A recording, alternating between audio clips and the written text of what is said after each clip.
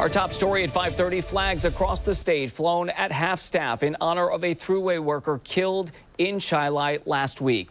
Vincent Giammarva was struck and killed by a tractor trailer on Thursday while setting up a work zone in Chi-Li. Mark Vara, another thruway worker, was also hit and remains in critical condition. 13 WHAM's Carly Miner heard from family members and officials today. Carly, good evening.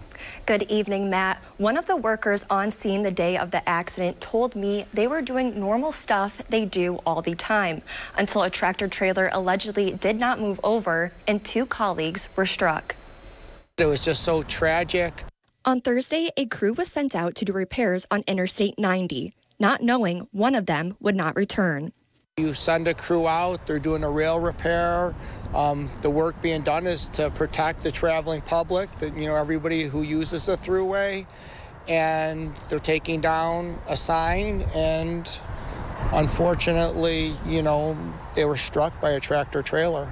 Troopers say the tractor trailer hit 62-year-old Vincent Giammarva, who was killed, and 58-year-old Mark Vara, who remains in critical condition. Craig Johnson was working with them.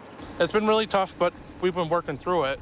We treat each other like family members here, and sometimes we're working more and spending more time with our coworkers and our family.